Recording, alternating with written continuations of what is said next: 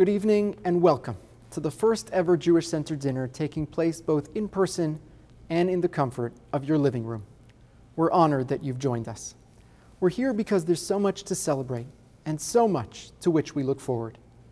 In thinking about this moment, it doesn't feel like an exaggeration to say that we're living in a time of miracles. Looking back on the cataclysm and calamities of last spring, who could have predicted that so many of us would be sitting here today, vaccinated, mask-free, enjoying one another's company on a beautiful summer day in New York City? Baruch Shehecheyanu v'kiyamanu v'higianu lazman hazeh. And yet one of the enduring messages of Sefer Bamidbar is that miracles don't generate durable commitment. The Israelites that bore witness to the 10 plagues, to the splitting of the Red Sea, to Revelation itself, were the self-same Israelites who would earn a special place in Jewish history among our most prominent skeptics and complainers. They would have felt right at home in our shul. It's not enough to live through a miracle. All of us need a sense of purpose and a sense of community. When they build the Mishkan, when they encircle the mountain to hear the voice of Hashem, when they cross the Jordan and march into the Promised Land, that's when the Jewish people set aside their grievances. That's when the miracles remind them of the heights to which they ought to aspire. In an age of miracles, the Jewish Center has been our touchstone, the community upon which we could depend for a sense of hope and a sense of aspiration, the place where we could open and nourish both our hearts and minds. It's the center in which we could come together both virtually and in person to actualize our ambitions and help make a difference in such unsettled times. One of the refrains that I heard so often this year had to do with the indispensability of shul life. Rabbi, one member said to me more than once, "Rabbi, I don't know how people function without a shul. I've barely been in the building, but I don't think I could have made it through the year without my beloved Jewish Center family." To live in an age of miracles is to know that each of us might just be capable of something miraculous. Andrew is in charge of thank yous, but it's appropriate to take a beat and express our hakaras hatov to the people who have contributed so much to these miraculous times. I'm thinking of Aaron and Saba and our professional staff and our COVID committee who gave us Yamim Noraim on 87th Street, Megillah in the park, and a pop-up vaccination site.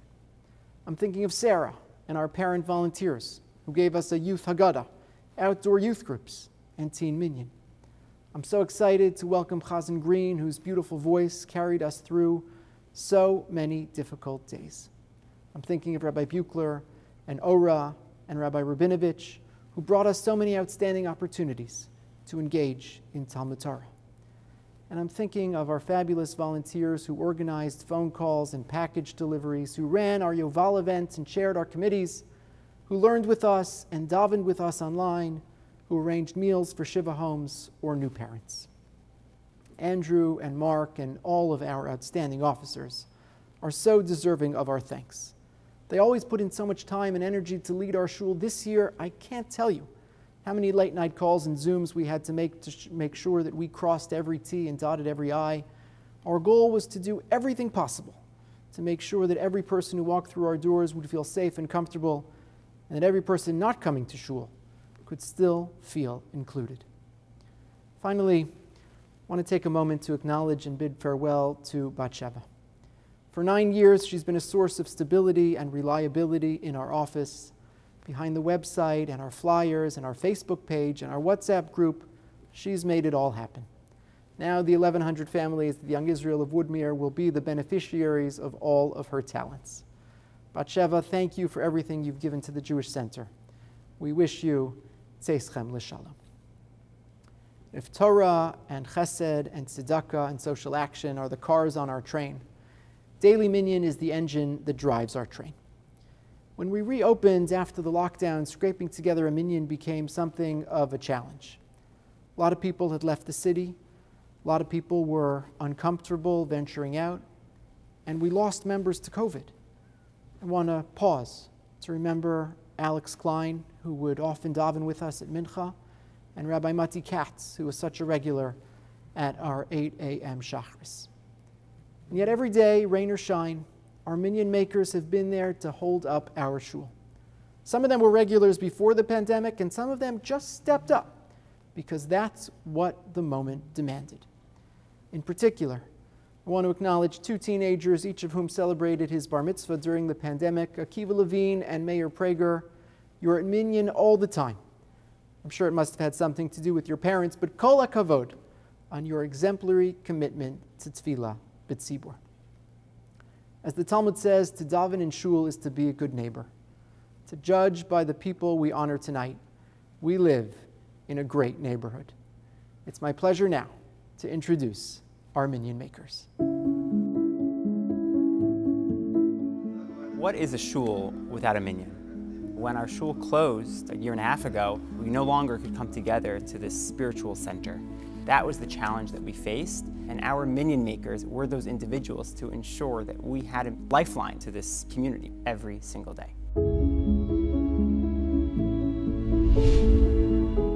Was it easy to get minyanim? In the very beginning, it was quite challenging. In those early months when the minyan reopened, we didn't get a minyan often. We had so many times where we were able to call people, up and down 86th Street, anybody to come, text them. We had a couple groups on WhatsApp.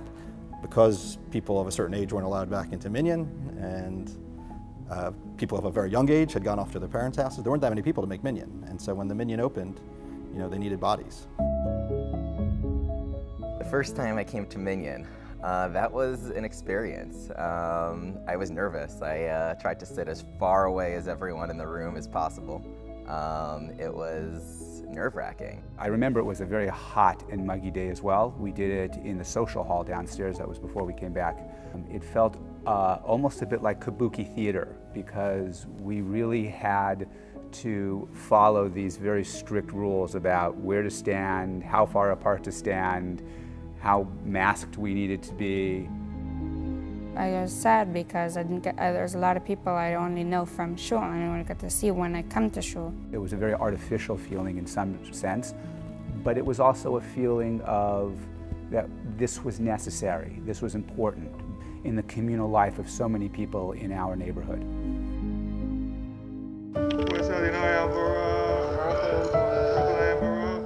Coming back was really emotional. I sat in the back row and I was just kind of taking it all in. Our center had been desolate for so many months, just months even, but it felt like a lifetime. And being back here really, was that feeling, that Hashem is with us. And during the course of the year, we ended up having not only people saying Kaddish and having Yartzeit, but we had kids who put on tefillin for the first time and kids who had an aliyah for the first time, all with 10, 11 people in the room. It built a kind of small community within a community. People who I had seen before, now in such a small-knit group, welcoming me, introducing themselves, and getting to know them in a more intimate way was just really nice. It was weirdly powerful. Praying in a small minyan made me feel very bonded in a way that felt, in a way, more profound than sometimes the friendly bonds of being together and enjoying someone's company.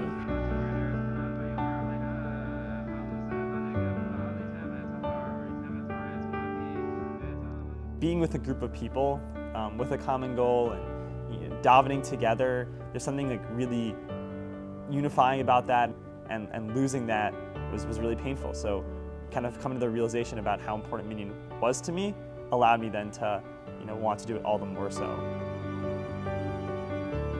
More than we made the minyan makes us. The kids are always watching. And so I think for all of us, people on the vaccine task force and on the opening committee, and people came to davening, and people who did all sorts of stuff, we need to model that behavior so they learn, so when they're in our position, they do the same thing.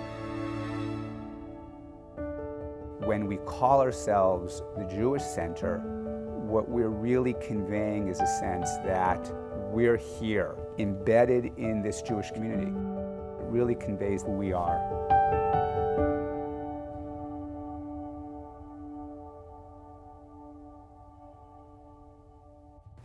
What a beautiful tribute to an outstanding group of people.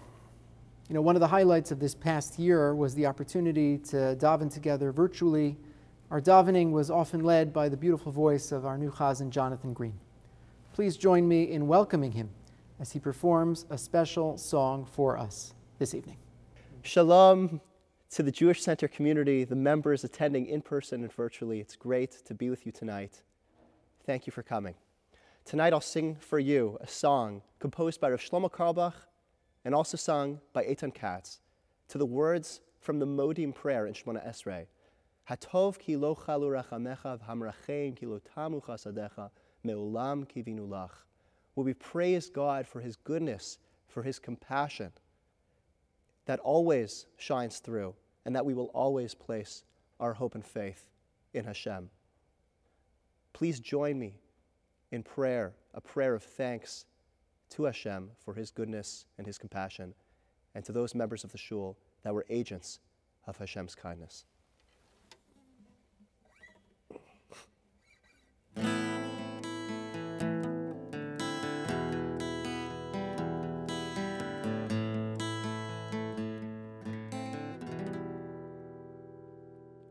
Hatov ki lo chalu rachamecha oivei hamerachem. Hatov ki lo chalu rachamecha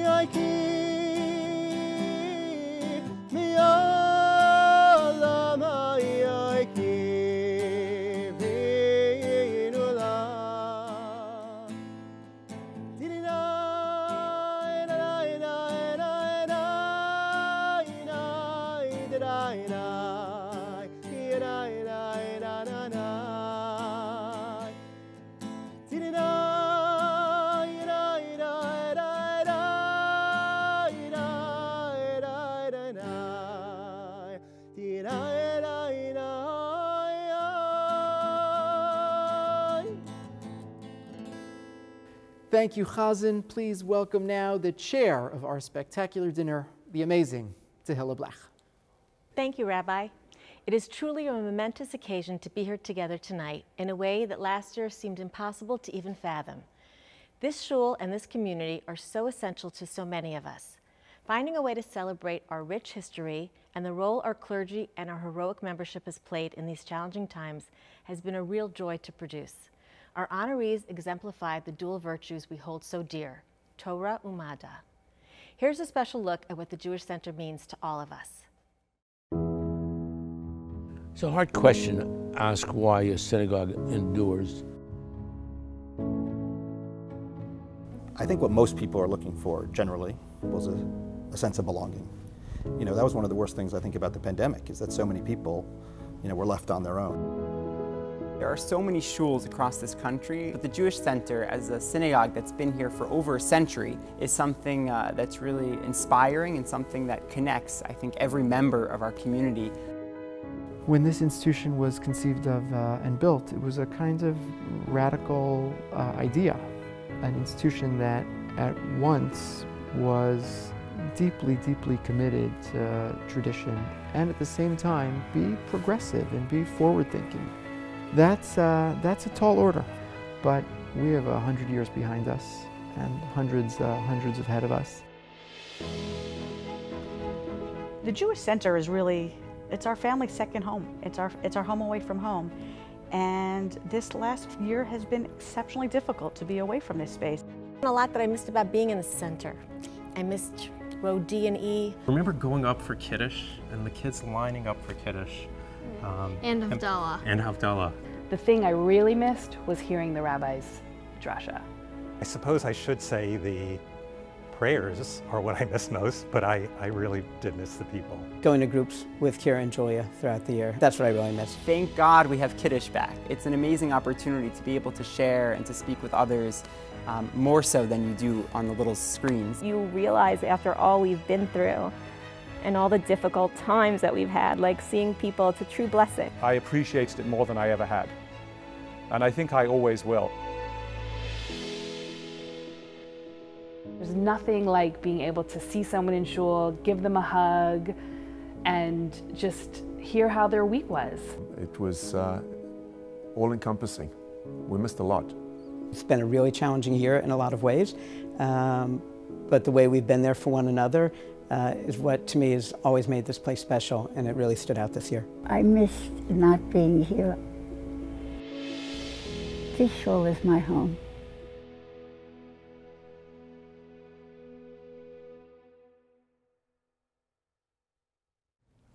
You know, when all of this is over, one of the chapters from this pandemic saga that will stay with us is an improbable story. When Governor Cuomo announced in January that New Yorkers over the age of 75 would be eligible for the vaccine, it was clear there were going to be people who would need help getting vaccinated. And it soon became clear that almost everyone would need help. The system was convoluted and counterintuitive. Navigating it required not only technical savvy, but patience, resourcefulness, and more patience. I knew there was one person to call. Before I could even explain my idea, Jessica had already identified the challenge, understood that it required countless hours of work, and she'd already said yes. Overnight, she had assembled a committee and established a system to find appointments for our members. But of course, once word got out that our Cracker Jack volunteers were so successful at helping people get vaccinated, non-members started calling too. We weren't about to turn anyone away. Out of curiosity, the committee would typically ask, "Tell us, how did you hear about our committee?" Usually someone would mention the name of a member, or a friend of a member, or a friend of a friend. One woman who called was a total stranger, and Jessica asked her, tell me, how did you hear about us? And the woman said, "I got your number from Helen Rosenthal's office." The city government was referring callers to our task force. Every time eligibility expanded to include another age group or another set of New Yorkers, our volunteers were there to help. Chaya ran a Zoom to train volunteers on best practices. They shared every new piece of information that might be helpful. They drove people to their appointments. They followed up with them to make sure there wasn't a cancellation. It was an expression of chesed in its most consummate sense. I was reminded of what the Rambam writes about ransoming captives. He says, "Ein lecha mitzvah rabba kepidyon shvuyim." There is no greater mitzvah than to help release someone from captivity. With the pandemic raging and thousands dying every day, so many people were confined to their homes, separated from family and friends. To make the vaccine available at such a time was the fulfillment of the very highest form of tzedakah. It's little wonder that the story was picked up by the Jewish Week and the Wall Street Journal. It was a metaphor for the power of community, the power of volunteerism, the power of persistence. Now, every generation has its challenge. What a tribute to our leadership and to our membership to be able to look back and say, not only did we meet the challenge, we rose with the occasion and performed a series of chasadim, the proportions of which won't be fully able to be appreciated for many years. To Jessica and the extraordinary members of our COVID task force, your contribution to the well-being of our community will not soon be forgotten. Thank you for modeling for us how to perform a mitzvah rabbah. Thank you for modeling for us how to be great Jewish Center members and how to be great Jews. It's my pleasure now to introduce our COVID task force. One of the things I love about the Jewish Center is our commitment to chesed. And when there's an opportunity that arises, they step up, as they did throughout the pandemic, and in particular with the COVID vaccine task force. I was frantically one night trying to set up appointments for vaccine, and there was nothing. We started to call furiously go online and try to get an appointment. And same thing, we struck out time and time again. I tried getting my own appointments on my own, in between working and doing everything else, sitting on the computer and going to a couple of different sites that would even possibly allow me to register in advance. And that didn't work. I had struggled finding an appointment. I had received an Instagram DM from Phyllis and said, I'm happy to help you or anybody else that needs help getting an appointment. Throughout the pandemic, Rabbi Levine sent daily messages about hope and inspiration, checking on people, thinking of people, letting us know that we were in his thoughts. And when the time came, he focused his message on the vaccine. And Jessica Gross, Chani Siegel, Phyllis Roth, and lots of others heeded the call. If someone needed an appointment, they reached out to Jessica or someone on the committee, and that person went to work. They were constantly refreshing screens, looking for other places that you could get vaccines, seeing if there were standby lists that they could get people on. As time went by, they put together a website so that people could access it, not just members of the shul, but people in the broader community can figure out how they could navigate the system. So it really required a lot of time, a lot of effort, and a lot of commitment. We would sign them up as quickly as we could, usually within, I would say, within the day. I think it got really funny when I would get random texts from strangers. That was always great because you're just like, I don't know how you got my number, I don't know how word got out, but that was always really funny. It was funny because I would hear sort of the, yes, I got that appointment, or the, and then I won't fill in the word that was said there, I can't believe I just missed that. But there was definitely a sense of urgency, a sense of importance, and a sense of making sure that she could get as many of those appointments scheduled as possible. What I also thought was beautiful was the fact that it wasn't limited just to the membership. The Jewish Center has always been a leader on a national and international level in the Jewish community and beyond, and it was another example of reaching out beyond the walls of the membership and assisting anyone who needed it. It truly felt like saving lives. I'm not a doctor, I'm not a nurse, and it felt like a really good, concrete way to help out with a true tragedy that we're dealing with. Anything you could do to help people to get vaccinated and have this not happen to, I think was very meaningful. It just felt so right and natural for us to be a part of helping people get their vaccine. So when I got the email that we were having a pop-up vaccine site in the Jewish Center, my heart skipped a beat. Walking into this building for the first time, getting to have the first shot of the day with Rabbi Levine taking my picture and essentially having rabbinic supervision was one of the most meaningful and emotional moments of my life. My fingers literally shook with excitement just knowing that I'd be able to receive this miracle of medicine in the place that I consider my second home. What was so nice about being involved in the vaccine task force was that it really, there was like a light at the end of the tunnel. I don't think I had ever experienced anything on a Jewish communal level that felt so powerful. It's an incredible feeling of community. We know that firsthand from our own experience, and certainly in these times. It's a real sense of family. I would love to just say thank you. It really meant a lot. Such a relief, and I was so grateful. It was like some kind of a miracle. I owe my life, literally, to the Jewish Center and the COVID task force. Thank you. What an inspiring reminder of just how much this shul and this community mean to all of us. Please join me now in welcoming the president of the Jewish Center, Mr. Andrew Bordak. Good evening. For all of you who have missed seeing the top hat in the morning suit, here it is. Wow, this is a lot more comfortable. What a difference a year makes. At this time last year, our building was closed, our dinner took place virtually, and it had been more than 5 months since the last recitation of Shachrit in our sanctuary. And here we are today. Many of us gathered together to celebrate in person for tonight's event, joined virtually by many others. And as to Minyanim, some 200 people are now davening with us on a typical Shabbat morning, and we have even been able to bring back Kiddush. I think it's safe to say that while this past year has certainly been a challenging one, the Jewish Center rose to the occasion, above and beyond, and persevered. And I am confident that in the weeks and months ahead, we will continue our upward trajectory. Allow me to recap some highlights of the past year. Tefillah. During the height of the pandemic, we introduced many opportunities for online tefillah, including weekly Kabbalat Shabbat and Havdalah services, as well as Hallel on Rosh Chodesh and Yizkor before the Chagim. Most of these were led by John Green, who we are excited to welcome to our community as our new Chazan. We had nearly 400 people attend our 8 indoor and outdoor minyanim over Rosh Hashanah and Yom Kippur in a meaningful and safe environment.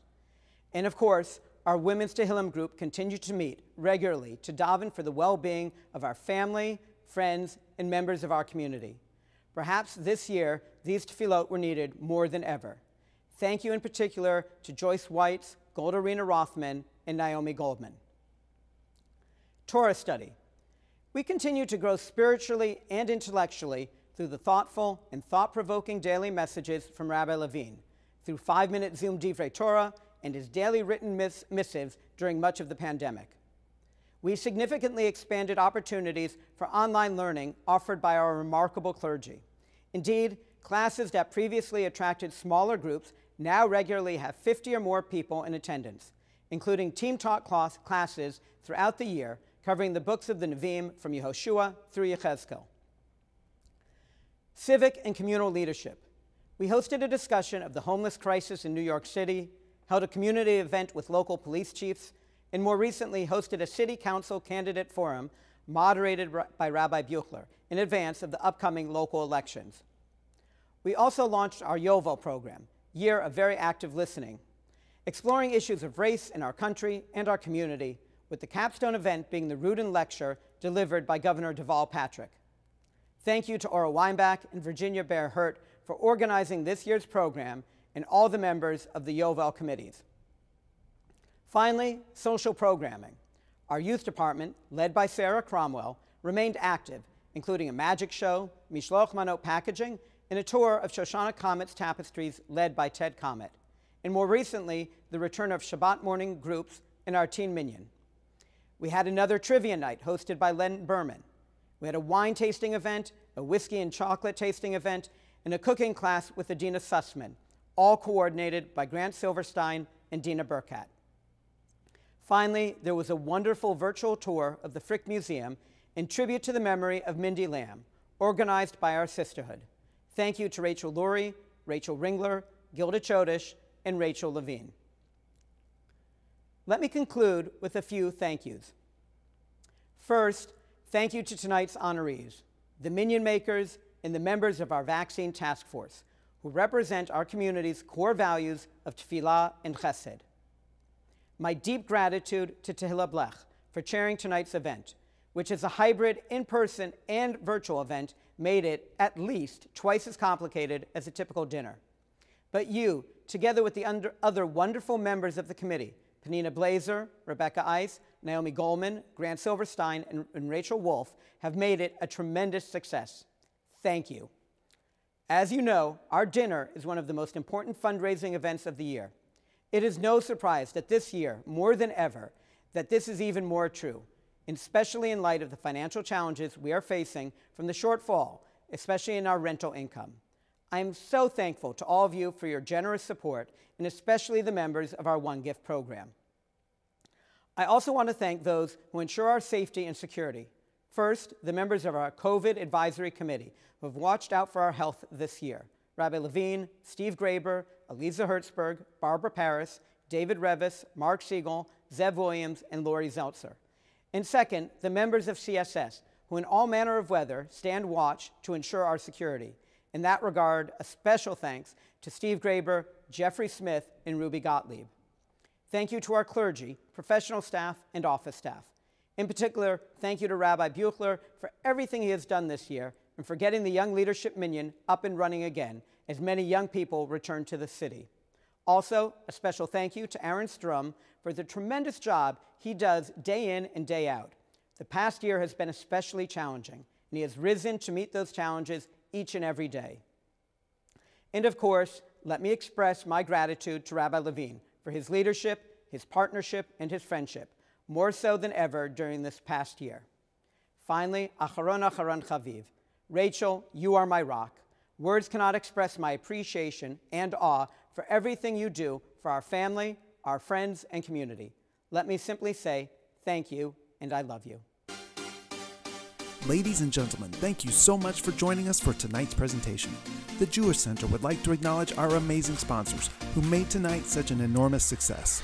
שמעתי שעושים פה מסיבה בלעדיי, אף אחד לא עושה את זה יותר טוב ממני. היי, נשים את הצרות מאחוריי, יאללה הולך עד שכולכם מג'נונים. היי, שמעתי שהזכרתם בלעדיי, אף אחד לא עושה את זה יותר טוב ממני. היי, הראש כבר מסתובב כולם בהר, לא נעצור עד שכולכם מג'נונים. להיט, תרימו לי להיט, תרימו לי בלב, הקצב כאן עולה, מהפכה של שמחה, כי כולנו משפחה, ונרקום בטירו, הגיע הזמן לאור, מעכשיו רק שמחה, משקיעה בי הזריחה, השתגענו מותים,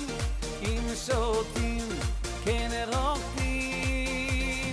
אוי אוי אוי אוי אוי אוי אוי אוי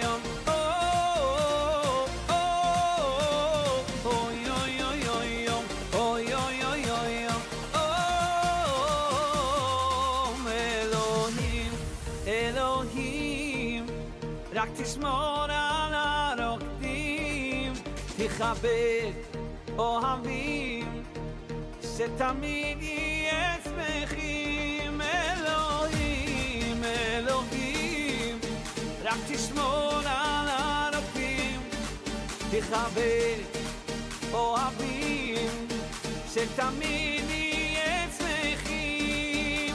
להיט, תרימו לי להיט, תרימו לבלב, הקצב כאן עולה, מהפכה של שמחה, כי כולנו משפחה, ונרקוד בטירו, כי הגיע הזמן לאור, מעכשיו רק שמחה, משקיעה בי הזריחה, השתגענו מוצאים, אם שותים כן רוקדים.